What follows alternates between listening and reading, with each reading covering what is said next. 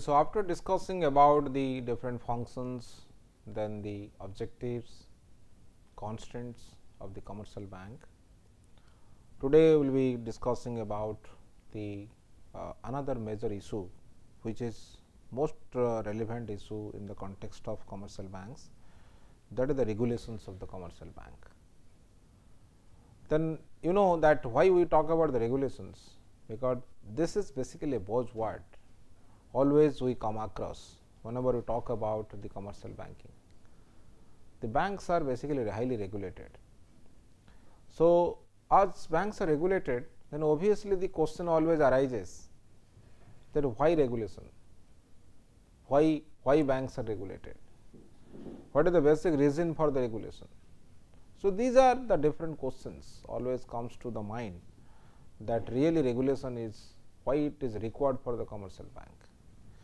So, in this context there are three things what we will be discussing: why the commercial banks are regulated,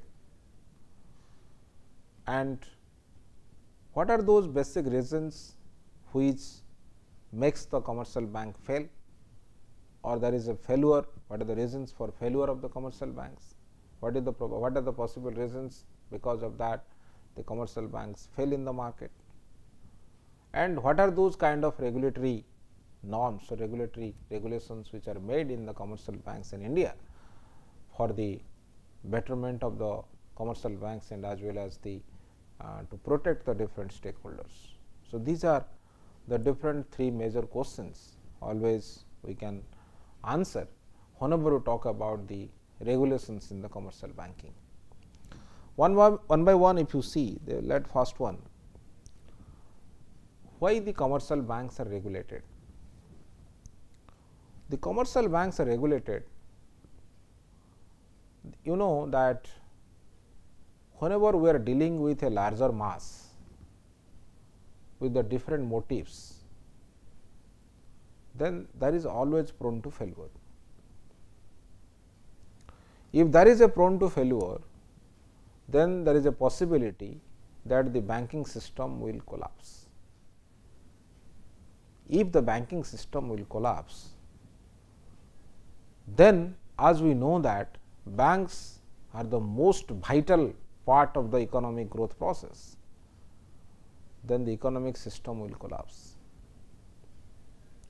So, the first point, if you see, to reduce the risk of large scale failure in the economic system, because if one time you see if the banks fail, then whole economy will collapse.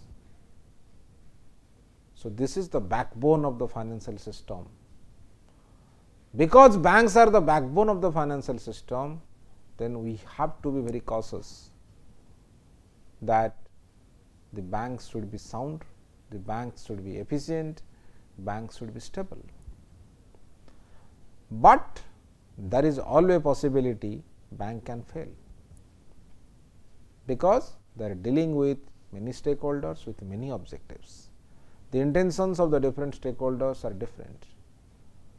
So, then what happens if those things happens, then obviously what we can say that there is a possibility that the bank can fail, and to get rid of that kind of failure or to reduce the risk of the failure, we always try to regulate the banks. Number one. Another thing, to avoid the contagious and systematic risk, contagious effect and systematic risk in the global economy, because the markets are integrated. If the American banking sector collapse, then it will have the larger impact on all those developed and as well as the developing economy, because we are heavily dependent on different activities. You have the lot of trading takes place, our financial stock markets are highly integrated with them. We have lot of other type of services what we provide from the different segments, and for everything the payment gateway is the commercial bank, and the system is working because of the existence of a robust banking structure, banking system.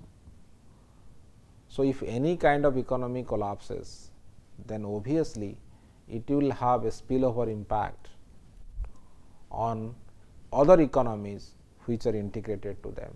So, therefore, to reduce that or to avoid that contagious effect or to not to make that particular problem so big, the banks should be regulated, because it deals with the common mass. Third point, if you see, it is not very prominent for country like India, but it is quite prominent for countries like US and other countries, where the deposit insurance plays a very significant role. What exactly the deposit insurance is? Whenever we have a bank deposit, for anything, if your bank fails, for anything, if the bank gets liquidated, then your deposit is insured. You will get back your money back. You will get back your money, but with a certain amount. In India, this amount is only 1 lakh rupees. Whatever money you have deposited, but your 1 lakh rupees you will get back, even if you have kept 50 lakhs rupees. If the bank fails, then you will get back 1 lakh rupees. Why? Because our deposit insurance market is not very developed. This process is not have any prominence in the banking sector, because the insurance premium what we pay for that, this is quite minimal. But whenever we talk about the other developed economies, the concept of deposit insurance has its own significance. The bank pays lot of money to the deposit insurance company to make that particular deposit insured. So, if there is a failure, then obviously what will happen, that there will be a huge loss in terms of deposit insurance, and that money has to be paid by the insurance company, and overall the system also gets affected by that. Obviously, because banks are an integral part of the financial inclusion process, banks are basically accessed by all type of customers or the stakeholders in the economy. So, they have some social obligations, and that social obligations how the banks we can provide. If it is not regulated, the bank will be only profit motive. They will not take care of the interest of the other stakeholders. So, because it is affecting the poorest of the poor, the bank should have some social objective also, and that social objective can be made or social objective can be fulfilled if the banks are regulated. They will be instructed that these are the things they have to do. So, unless the social objective cannot be fulfilled. Another one is to promote an efficient and effective banking system that finances economic growth, impartially allocates the credit and meets the customer needs. What does it mean? I will give you the example. In India, we have a concept of the priority sector lending. Why this priority sector lending is there? The reason is the interest rate on the priority sector is very less. The lending rates or the loans which are provided to the priority sector, these are lesser than the other type of loans what the commercial banks provide. Why? Because they are bound. There is a regulation by the regulatory body that this much of the total money has to be given as priority sector lending by the commercial bank. And why? That is why it is called the impartially allocates the credit.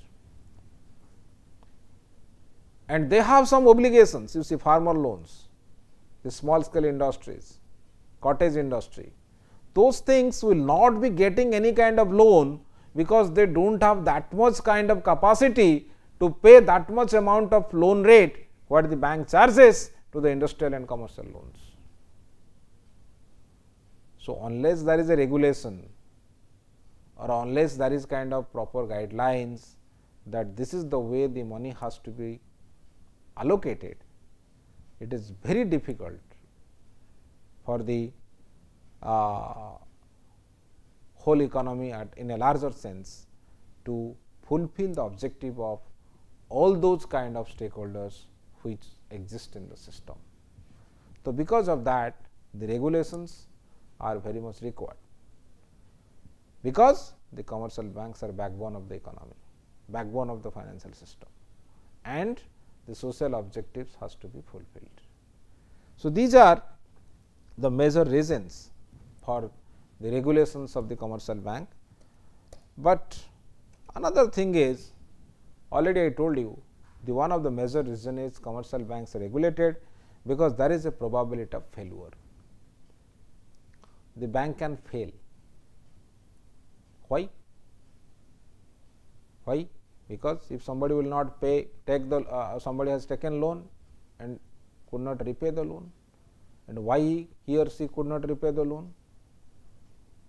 That is a part of the credit risk.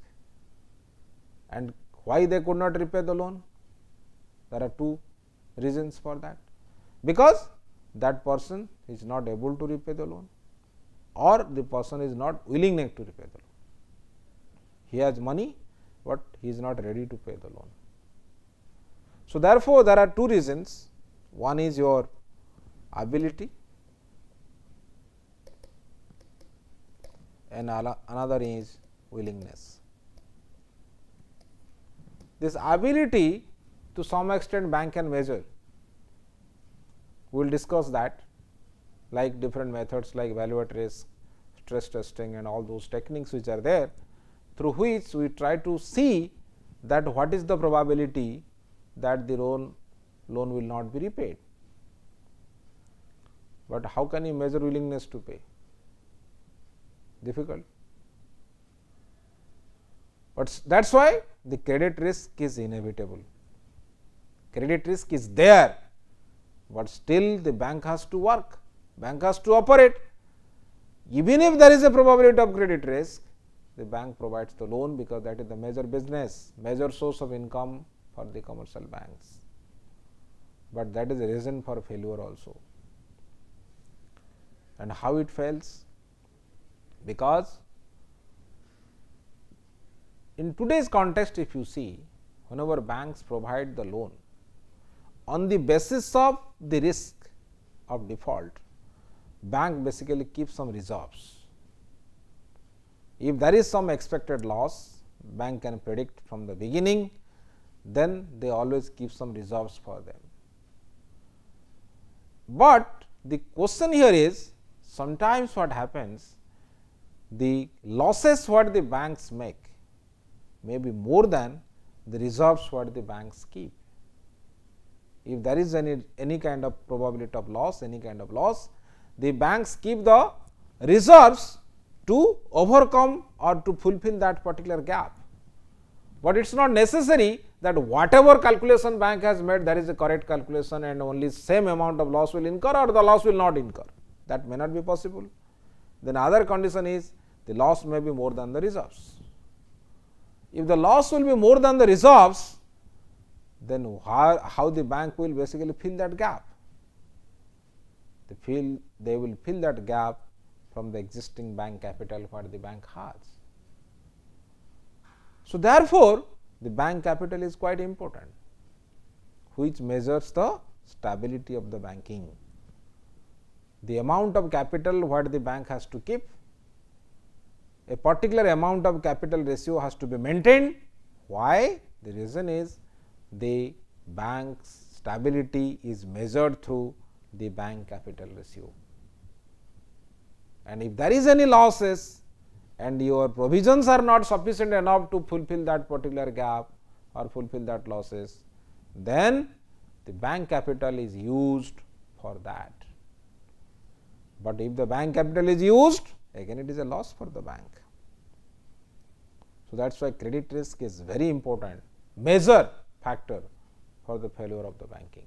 In India, we have many cases, you might have already observed there are big defaults. So, that is why the NPAs are increasing, but still the bank is surviving because of other reasons, but still the credit risk is most important factor which affects or which is the cause for the failure of the banks or the commercial banks. Another most interesting point, if you see the second point, the maximization of utility of all the stakeholders. You see, there are many stakeholders. You have the shareholder, you have the managers, you have the employees, you have the customer, you have the communities, like locality where the bank is situated, and everybody's interests are different, and there is a conflict of interest also. If you look after the shareholders, sometimes managers are not happy with that. That is why there is a conflict between shareholders and managers. And sometimes this incentives what you pay to the employees out of the total profit, whatever you are generating, that may not satisfy the employees. Somebody's objective is to maximize the liquidity. Somebody's objective is to maximize the value of the shares.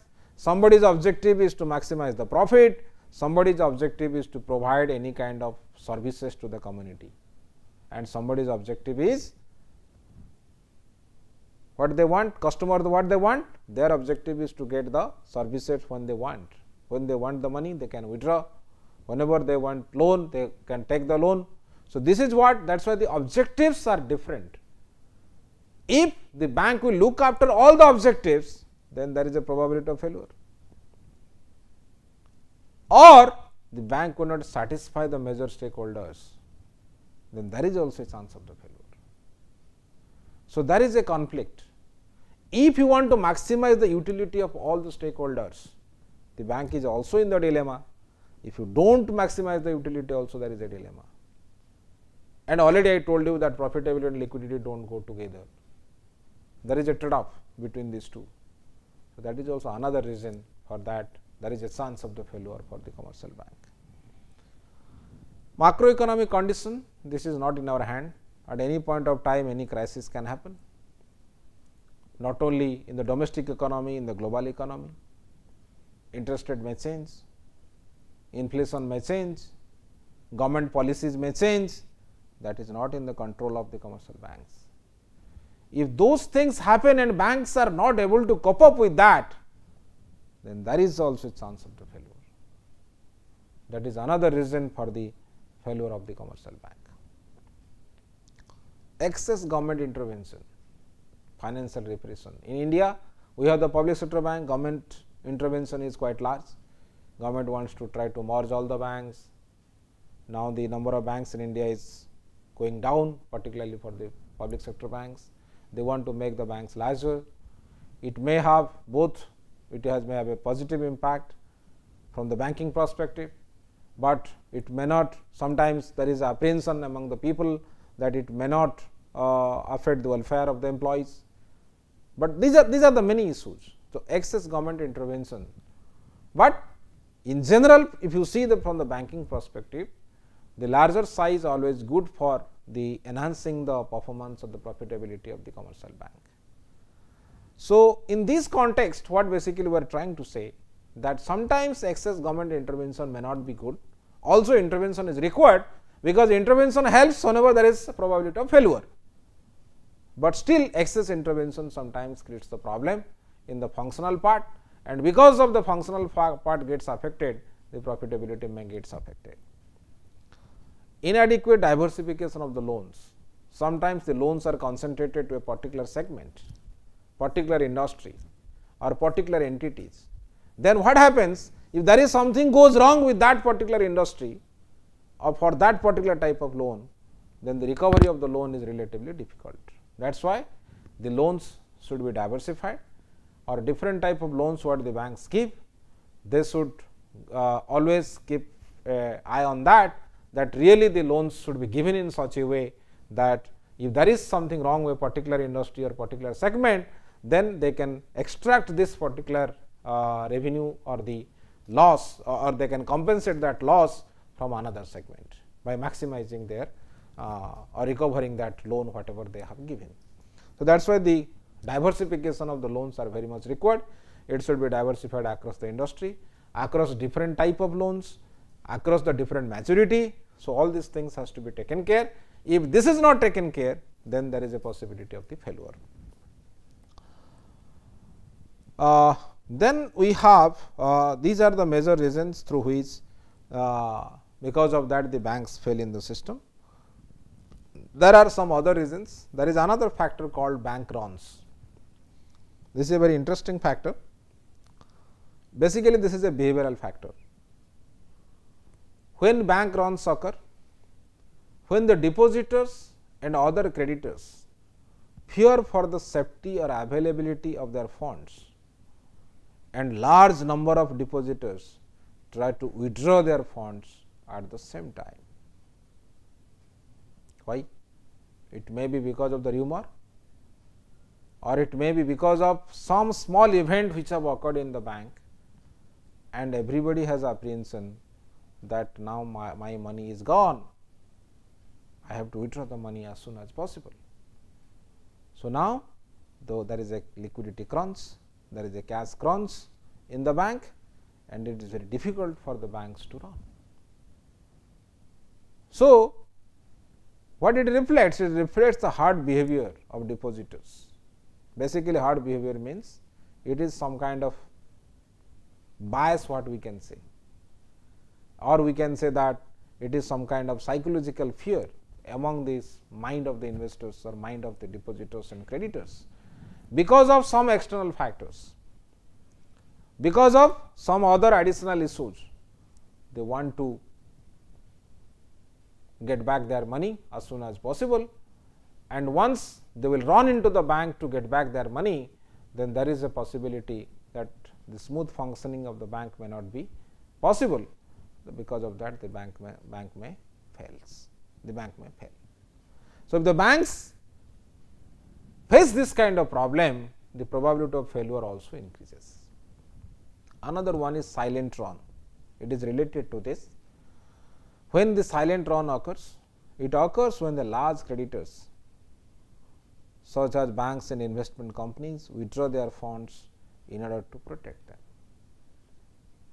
It may not be available, it is not known to the other customers or other depositors, but any large creditor,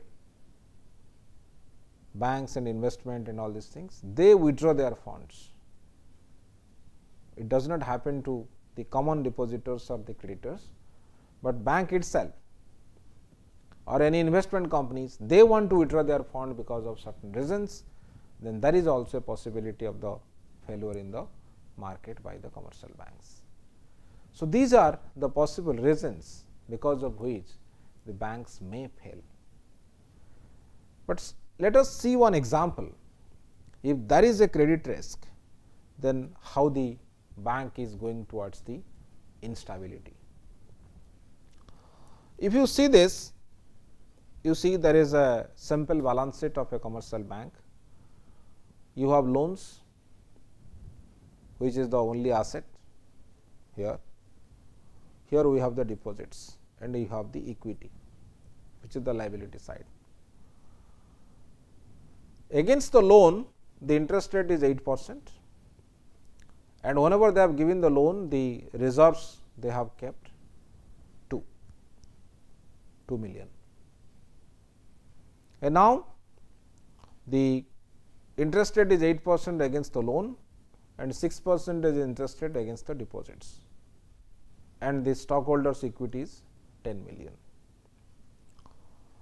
If you see the net income, what basically we get, the loans whatever you have given with 8% interest, we get a income of 8.16, and against the deposit we have paid 5.4 million the interest payments, and finally, this net income we got 2.76 million.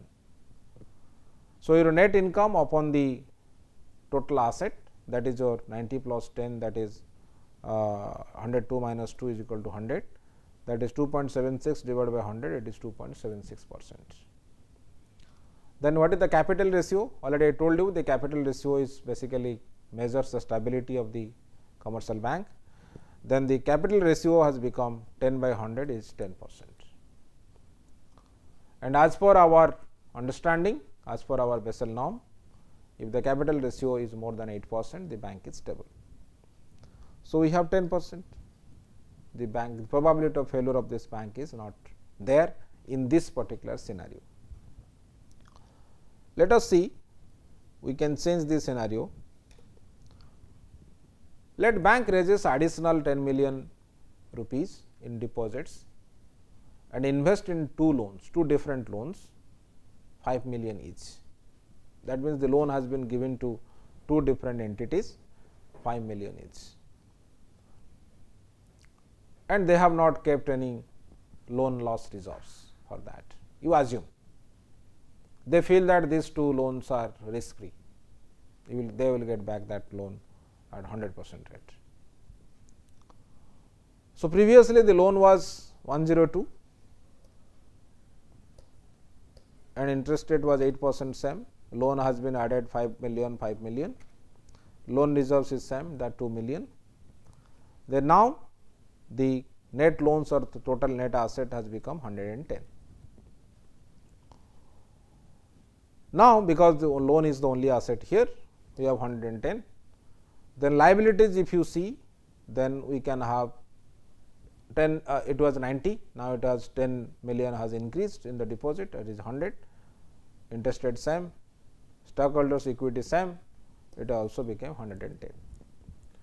Now, if you calculate, if you find that your return on asset become 2.69, your equity upon total asset become 9.09, here also still it is more than 8%. So, the bank is adequately capitalized. That is the conclusion what we can make from here. But let us assume that out of these two loans, the probability of default whatever it was there before, but now one particular loan is lost, there is a loss.